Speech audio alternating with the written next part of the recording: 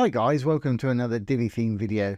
This is Jamie from System22 and we're designandtechtips.com. Well, we have a great one for you today. We're revisiting Divi Supreme Module's Circle Info module. And it's a fantastic module. We covered it a year or so ago. People have been having problems with making it responsive. And it's really easy. If I just show you this one, if I hit my F12 key, here it is on an iPhone 12. As you can see, it's working there fine. We click on one of these buttons, the data's changing up there. And similar on iPad.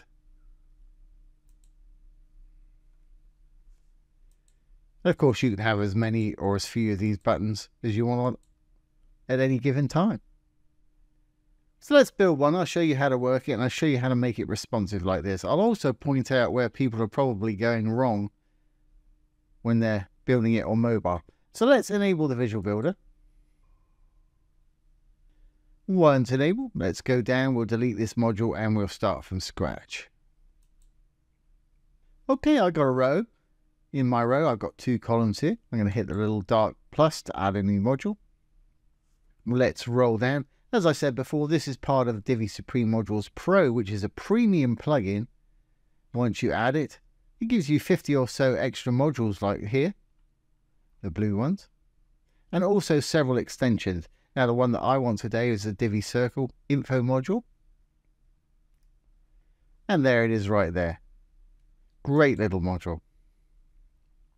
When you pop it in, first thing you're going to see is a circle just like this with no actual info or anything there. And you can animate this also by enabling autoplay. And it'll rotate through your different ones. I'm going to leave that off for our demo today. You can trigger it on click, or you can trigger it on hover if you want to. Content animation, you can have it fade in, fade out, bounce, flash, pulse, however you want. Plenty to choose from there. I'm going to leave it on the regular fade in. Great, well let's add one. I'm going to add a new advanced tab item up here. And there it is, it pops it in right there. Up here's what you want to put for your title, and you can just have an icon instead of a title if you want, by flipping the user icon switch to on. Let's just find one that says home. And you can pop an icon in there, and you can make it bigger or smaller, style it over in the design tab if you want to. I'm going to turn that back off. I'm going to put a simple one in there. I'm going to keep this as simple as possible today.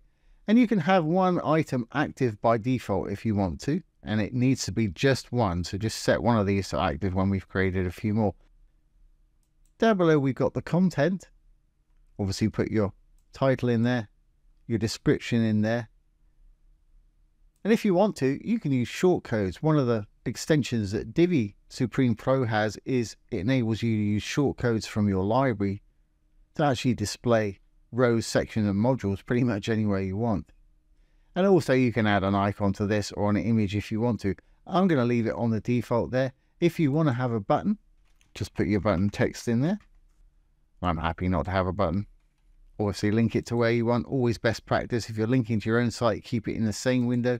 If you're linking off site, open it in a new tab so your site stays open. Here we can decide what color the background is.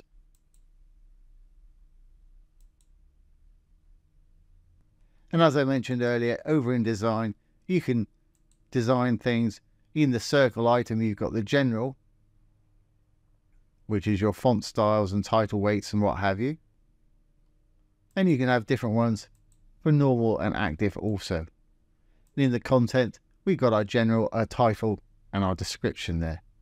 So while I'm in here, when we're on mobile, I think I'd like my description text to be slightly smaller, because if I go down there, to description, text size, roll over it, and this is common to all Divi modules. If you roll over, you'll see some icons appear.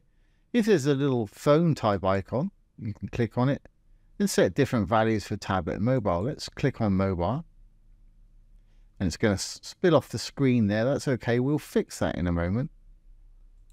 I'm going to click in the size. I'm going to make my text perhaps 12 on mobile. Great. Now we can flip that to desktop.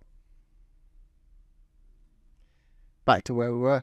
And like I say, once you're happy, you can move on. So I'm going to save everything. I'm happy with that. I'm going to hit my save changes. Takes us back to the main Supreme Circle info settings here.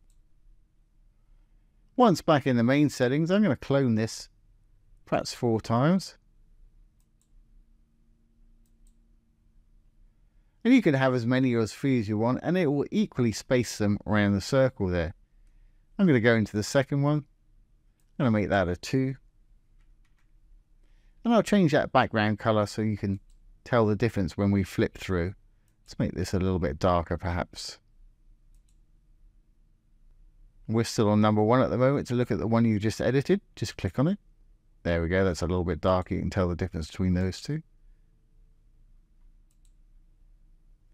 Back to the main settings, go to number 3. Just going to call this 3.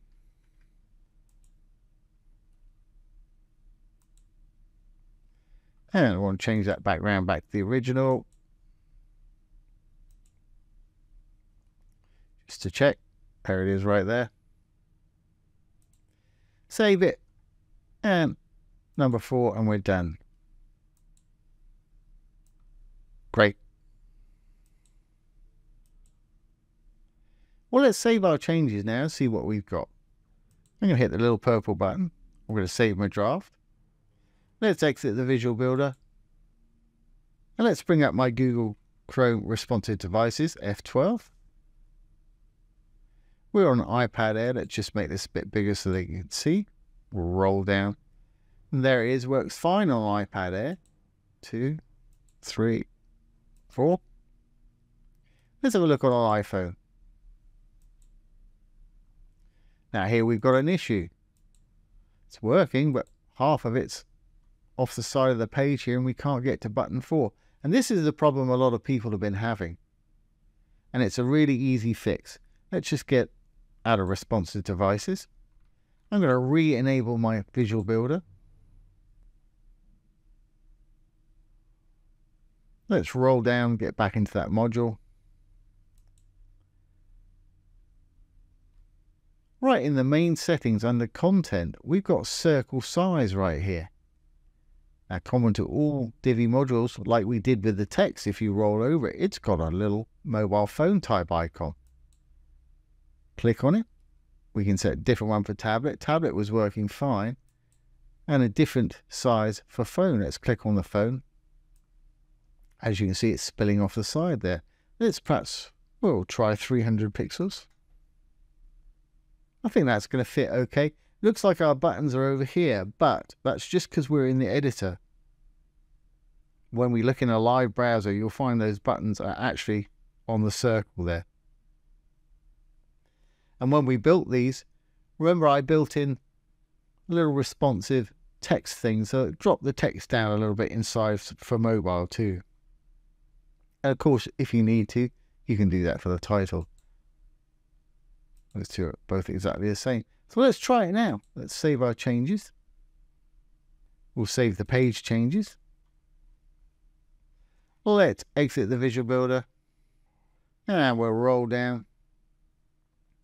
Fine on desktop. Let's hit our F12 key. There it is on the iPhone. Let's blow it up so you can see it. Yeah, that fits in there nicely. If it doesn't, if you've made your little circles bigger there or smaller, you can adjust the size till it works for you. I made it the size so that text fits on there. Now we've got 1, 2, 3, 4. Fantastic. Back to 1 again. So there you go, guys. There's a fantastic circle info module from Divi Supreme Modules Pro. If you want to learn more about Divi Supreme Modules Pro, we've got a whole playlist on it down below there. So I hope that's helped out and fixed that problem if you are having it with this module. Don't forget, if you've got any questions, pop them below the video. I'll do my best to answer them for you. Or make a little demo video just like this one. So once again, this has been Jamie from System22 and webdesignandtechtips.com. Thanks for watching. Have a great day.